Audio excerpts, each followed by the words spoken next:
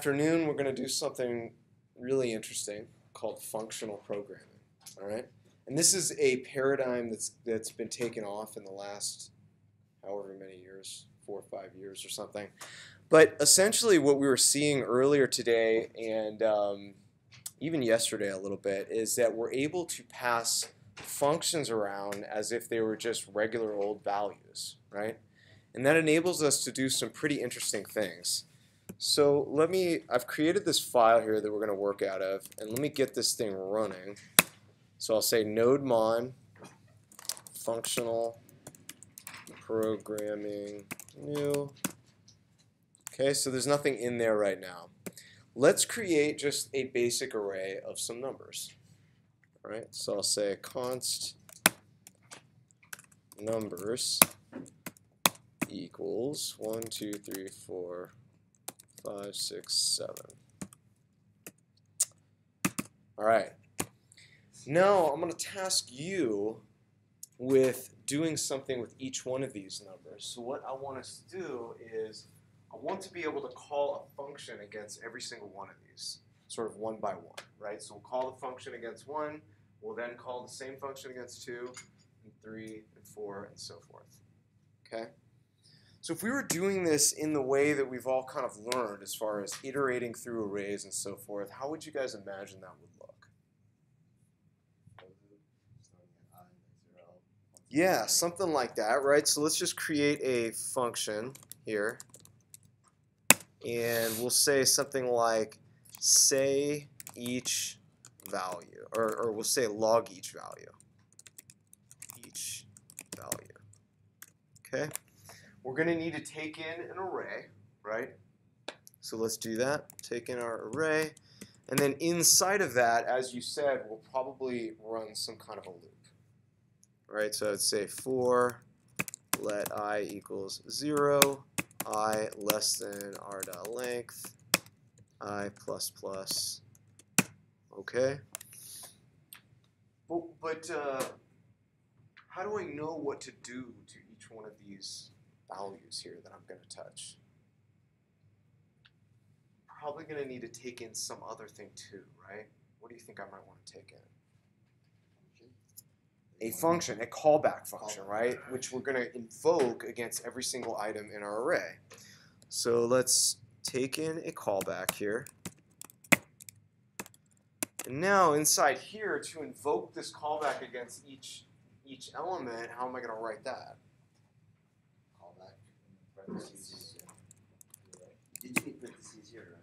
Yes, because we are in fact invoking this callback function, right?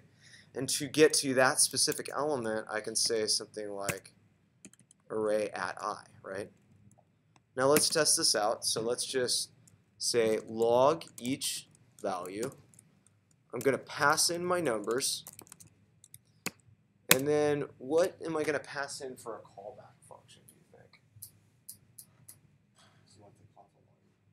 Yeah, so am I going to, tell me if this is right. If I go like this, is that going to work? All right, how many people think that this is going to work? 51%. All of a sudden, nobody but you, right? Come on, people, be brave. 49. 51% on that side. Be brave. All right. So now we again come across this concept that keeps reappearing, right? It's this concept of a callback function. So when I called this function, or when I'm about to call this, doesn't it look like I'm also calling console.log with nothing? Right? Would that even log anything? Oh, because you have parentheses there. Yeah, see how I'm calling this function with nothing inside it. What is console.log going to evaluate to? Does anybody know? Undefined, right? There's no string there. So now what's going to happen is I'm going to end up passing in undefined here, and I'm going to try to call undefined as if it's a function, right? So let's see if we get some sort of an error here. Whoa, sure enough we do, right? Callback is not a function because this evaluated to undefined. So we've now passed in undefined here, and now we try to call undefined as if it were a function. Didn't work. Yeah, Yeah, so let's do this, right? Let's just say Now we're passing in the entire definition of console.log. Okay, we're not actually invoking it. Okay, and if I come down here, you see that we have indeed logged all of our numbers, right? Cool. All right. So this is kind of one way that we can do things, but notice that I've had to create a variable inside here that ultimately I didn't really end up doing. I didn't need in the long term, right? It was just something to help me iterate through the loop. Okay. Also, I had to worry about creating my own loop, which is a little bit cumbersome because if you think about it, iterating through a loop is fairly trivial. Like once you kind of know how to do it, do we really need to, use an I variable and such? Well, it turns out that JavaScript, being that it kind of embraces a functional style of programming, has something built in that we can use with arrays if we want to call some specific function against every element in the array. And we'll see what that looks like here. So let's do, I'm just going to comment this out here. And what I'm going to do is I'm going to say numbers. I'm going to call this function forEach. And you guys can see what this is taking, right? What do we need to provide to our forEach? A callback function. Okay? So if I simply put in console.log, what I'm doing here is I'm saying, okay, hey JavaScript, take this array right here, iterate through it for me, and then for each element that you touch, I want you to call this function, this console.log function, right? So let's do it.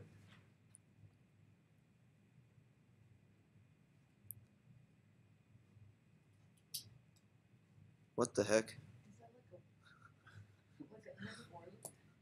What? What happened there?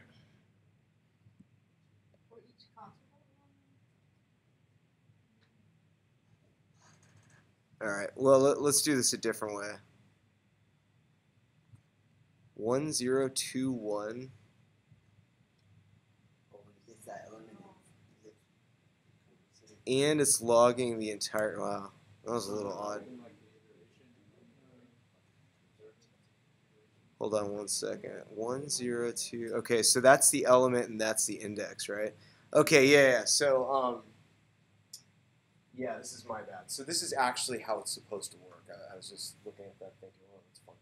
So what happens is the callback function that we provide will get three different things. It will get a reference to the element. It will also get the index of the element. And then the third thing, as you can see, it got a reference to the entire array itself. Okay? All right, so let's tweak our callback so it's a little bit more. I'm going to kind of use this to our advantage. So I'm going to create an anonymous function in here, and I'm going to say the value is the first thing that we're going to get. Then the second thing we're going to get is the index, and then the third thing that we're going to get is the array itself. Okay. All right. So then let's just console log out something like this. We'll say console.log, and then I'm going to put in backticks here. The value is. Okay, has anyone seen this syntax before? Yes. Okay, so this is, yeah. I'm going to say the index is like this, index, and then finally we'll leave off the array part. We'll say we don't really need that, right? So let's do that. Okay. So what we've done is we've created this inline callback, which again is an anonymous function. And we've just logged out this little string where we sort of interpolated certain values inside that thing. Now, the question that came up earlier today is, could we just, instead of making that an anonymous callback function, could we make it a named function and use it? Yeah, no problem, right? So let's just say function, or actually, let's do this. We'll say const log vals and indices equals this, and I'll just grab this whole definition here. Okay. So now I can just pass this in there as is, right? Works exactly the same way. Is this a little bit easier for you guys to read than the other way, or does it make any difference at all? It's easier to read. It is, right? Yeah. So here it's like we're declaring our constant variable, right, and we're setting that equal to this anonymous function.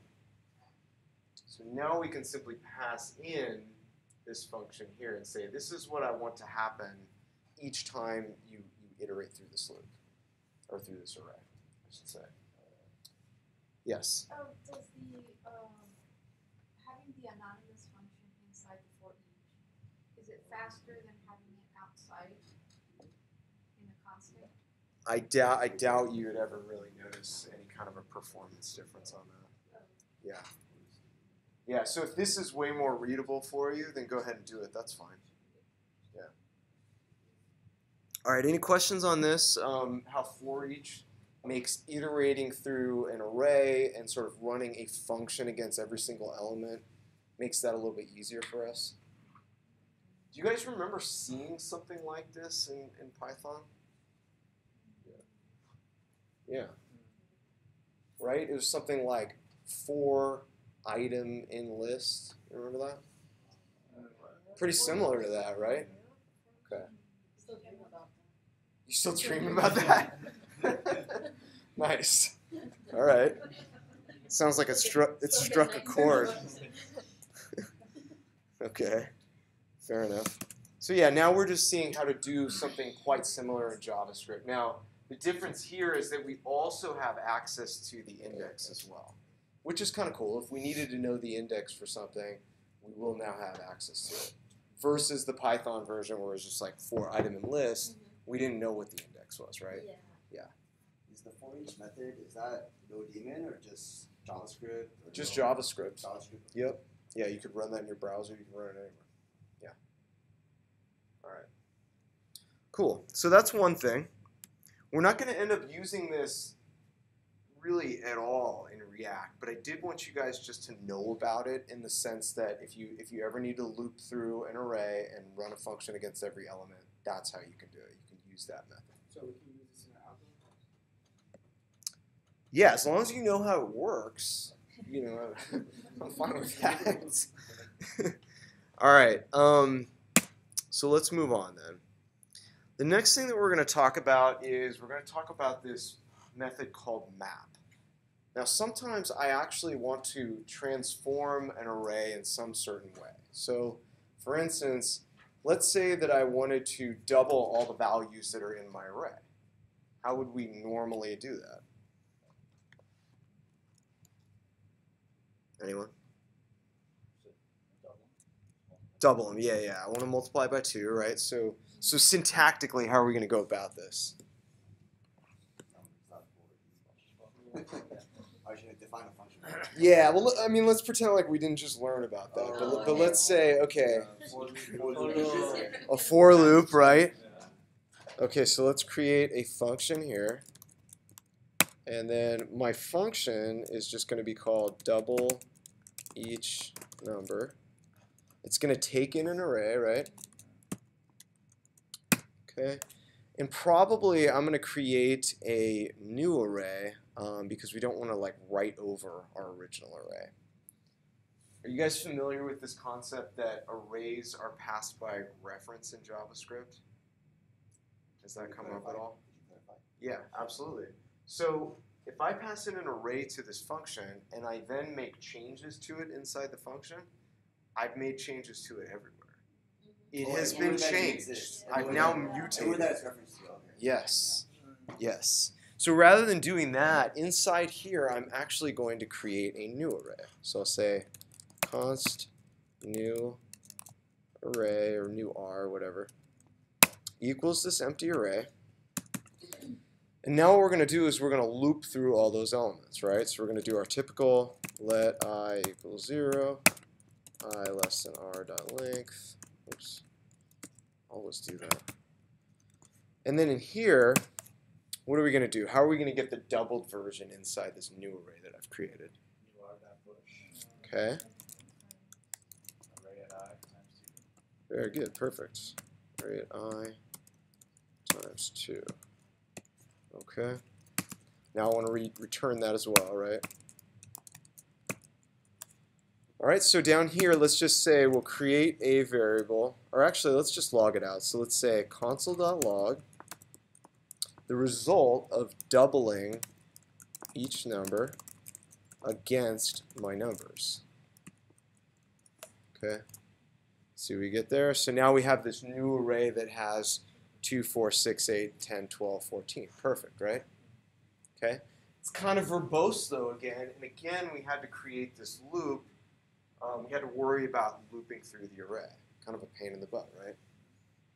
So instead we can use this handy-dandy function called map, which will allow us to transform an array in some particular way. So if I want to double every number, I could do that. If I want to triple every number, I could do that. So let's see how that's going to work. Comment this out. Okay, and then I'll just create a variable here. We'll say const doubled equals numbers dot map. Okay? That's it. Huh? That's it. No, we're not done yet. But you see, when I open up this map call, it's telling me what I need to provide, right? It's saying you need to provide a callback function. So the callback function is what's going to determine what are we doing with each value that's in this array. Okay? So I'll get a reference to the value, whatever the thing is. I'll get a reference to its index, and then I'll also get a reference to the array itself if I want it. Okay? So let's create a function here. We'll say num gives back num times 2. Okay? What's happening here? Can anyone tell me about that? I've got this arrow. Do I see the word return anywhere? No. Is Erica. that also an arrow function, but like in short syntax? Yeah, so if I have a one-line arrow function like this, what it means is that what comes after the arrow is going to actually be returned. Okay? So I've created this really short inline function, and what I'm saying is the function's going to take in a number, and it's going to return that number times 2. Okay? Now let's log out what we get from that. So I'll say console.log doubled. Okay? And we're getting the exact same thing. Only look at how short and sweet that syntax is here, right? All we didn't have to worry about the iteration part. All we had to do is say, what do we want the function to do against each one of those elements in the array? All I wanted to do is take the number, multiply that number by 2. That's it. And it transformed. Notice how it created a new array for us. Okay? So if I come back and I log numbers, what do you guys think that's going to look like? It's going to look exactly the same because I did not mutate it in any sense. So if I save that here, you see my original numbers are still intact. So map does not mutate the original array. It does not mutate the original. It just creates a new array for us. And you use map when you're trying to affect every single element inside the Yeah, so if I want to transform every element in the array in a certain way, you can use map.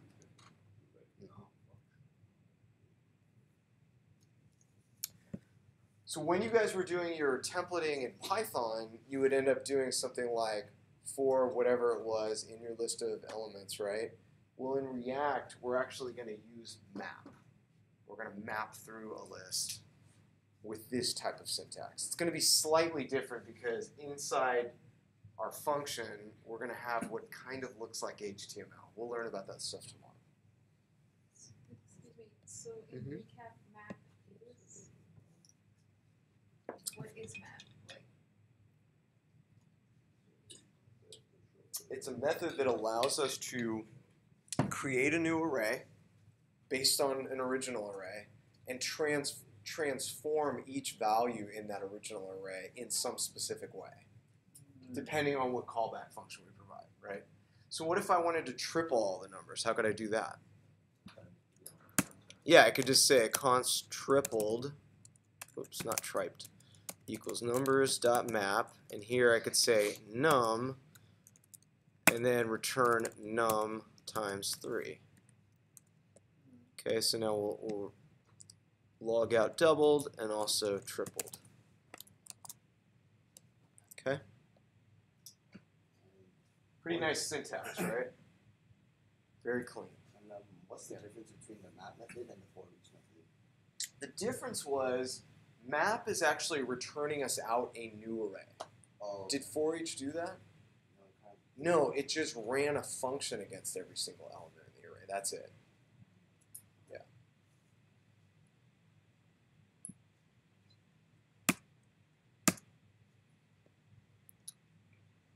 Cool. Any other questions about how map works? Question is the first, like 30, the first number is a what's that? Parameter? Which first numbers are? First, Oh, this num right here? It's a parameter. Oh, Yeah, it is. Okay, okay. Exactly. okay, that's- So yeah, another thing about these one-line arrow functions is that we don't need the curly braces there, right? Okay. They're super simple. It's like I'm just taking some value and turning out something else. That's it. All right. Cool. So now let's move on and let's talk about this function called filter. Filter's pretty neat because sometimes I'm looking at an array and I want to exclude some elements, right? Like maybe I'm not interested in odd numbers, for instance. Okay. So how would we do this on our own? Maybe we'd create a function. Okay, so I'll say get evens. Okay, my function would take in an array, right? And then let's say we don't want to, again, overwrite the original array, so I'm going to create a new one that we're going to return out later on. Just be this empty array. How do I get through that array? And okay, for loop, right? Standard stuff. I less than r dot length. Whoa. I'm already getting tired of doing that. All right. So inside here, how do we determine when we're going to put something inside this new array? Perfect. Yeah, an if statement, right? So let's say if, and what's my condition? Array of I, okay, mod 2 equals 0. Then what I want to do is I want to push into my new array, right? Okay, so we'll say new r.push array of I. All right, cool. And then at the very end of that, of course, I want to return my new array, right? All right, now let's try to run this. So we'll console log get evens against our original numbers. And what we're expecting to get is, what, 246, I think, right? Because my array only went up to 7. Okay. Okay, so indeed we're getting our 246, so that's kind of nice. But again, the same kind of issue applies here, which is that I had to worry about iterating through this thing. Okay? So instead, we're going to try to do this in a more succinct fashion by calling on this filter method that's built in. So let's say, let me comment all this out. Oops. All right. And then I'm going to say const evens equals numbers dot filter. Okay. What do we need to pass in again? Our old friend, a callback function, right? Cool. So what do you think I want that callback function to look like? Somebody want to write that for me? So it's going to take in a number, right? What am I going to return?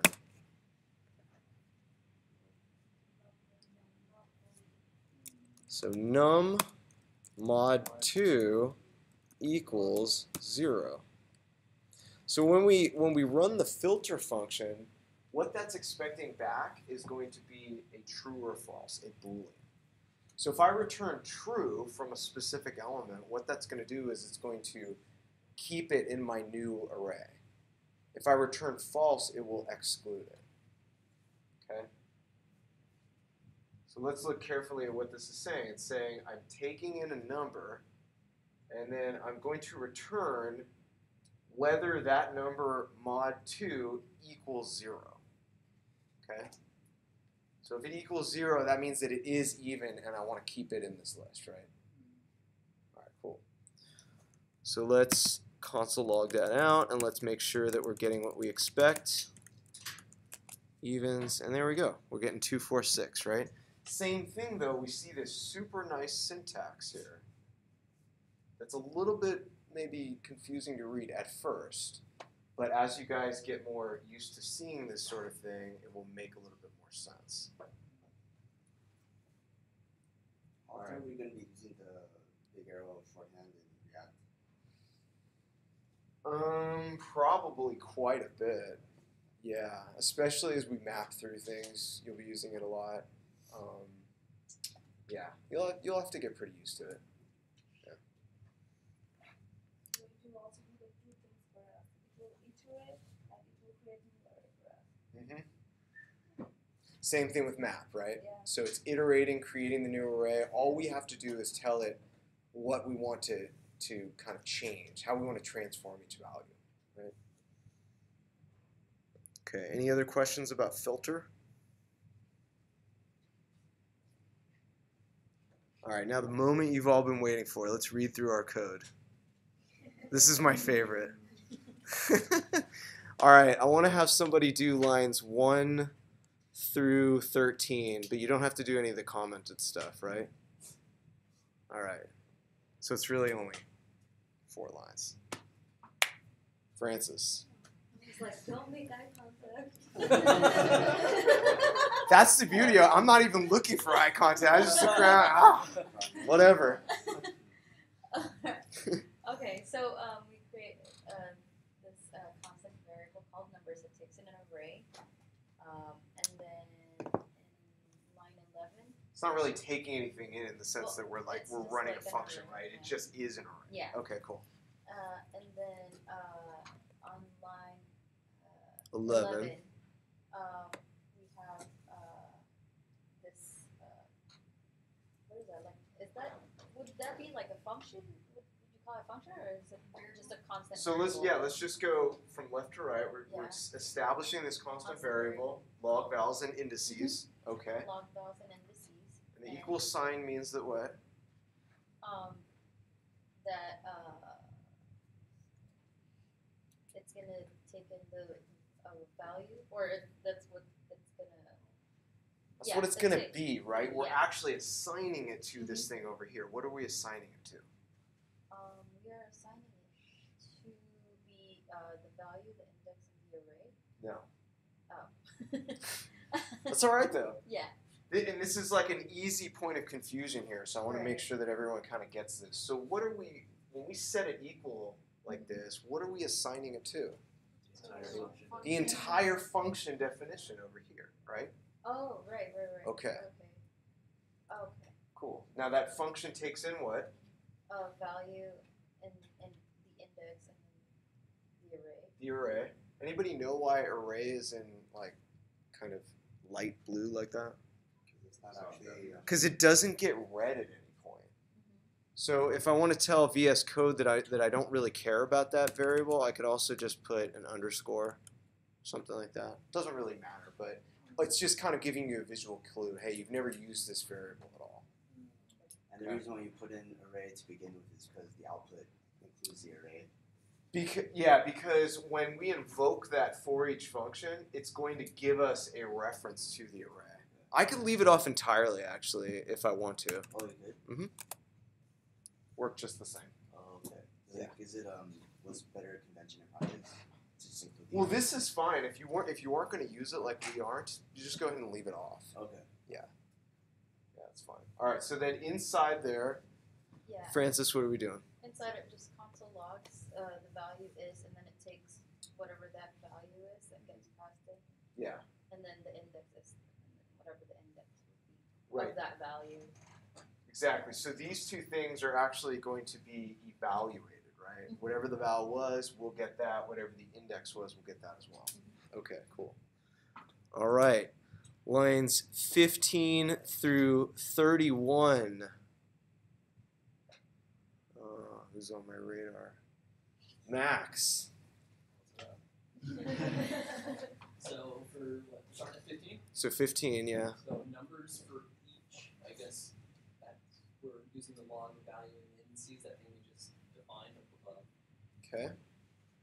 So that means that this function is now going to get called. Are we calling it ourselves? It doesn't look like it. Doesn't look that way, does it? So who's calling it?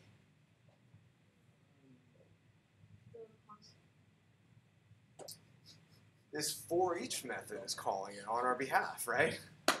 Pretty cool. It's doing some work for us. All right. So then we would have this function invoked how many times? Anybody know? Every element. 7 times, right? Because we had 7 elements in our array. Good. All right, cool. So we got that. Let's move down here to 30 and 31. What's happening there? So it looks like constant double. It looks like just multiplying whatever you put out with 2, and then triple is multiplying it by 2. And I know you explained math a little bit ago, but I'm not very familiar. Sure, yeah, I understand. Okay. So what we're doing is we're setting this constant variable called doubled, right? And then we're assigning it to the result of invoking the map method on our numbers. Map method is going to call this callback function for every single one and create a brand new array from the results of those calls. Okay? So in this case, it's going to create a brand new array of everything, of each one multiplied by 2. And in the second case, it's going to create a brand new array with each thing multiplied by 3. So what if we just use the filter on that one? Is that gonna work? I'm sorry, what if we use what around that one? Instead of the map filter? Filter. Doesn't that just return a Boolean though? So yeah, a filter doesn't allow you to actually transform the values. It just allows you to say, do I want to keep this value in my new array or not? That's all it does. Yeah. All right. Cool. Well, these are easy lines. Who wants to read 33 and 34? I should see like everyone volunteering. Like, yeah, give me that. So we're just gonna cross this all off, which is gonna be number multiplied by 2, Mm-hmm. and then constant log equal to the number times 3. Yeah. Bet you were sweating from that reading, right? It's a tough one. All right, cool. Then we got 51 and 53. Aya. We're creating a variable events, Mm-hmm. and then we're doing a filter function on the array numbers, Okay. and it's taking in the parameter num, which is each value or each element in the array, and then it's checking if it meets the condition, which is whether it's even, Right. and if it is, it adds those values into the new array. Yeah, so if we return true for a specific element, that means that that element will be included in the new array that's created on our behalf, right? Okay. And if we wanted that to maybe be a little bit more explicit, like we've been talking about, I could just say something like function is even, takes in a number, and then I'm going to return whether num mod 2 equals 0. Now, rather than defining it inline, I could just pass in the entire definition like this, right? And that would do the exact same thing. Okay? So if this way sort of makes more intuitive sense for you, where you declare a function, it's a named function and everything, and then you just pass it in, then you could do it that way as well. All right, everybody, let's have some thumbs on this.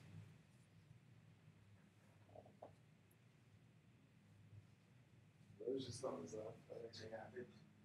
Pretty good over here. All right. I'll rewatch it later. So I didn't catch most of it. Yes. All right. You're doing your civic duty. Cool. Let me stop this, and then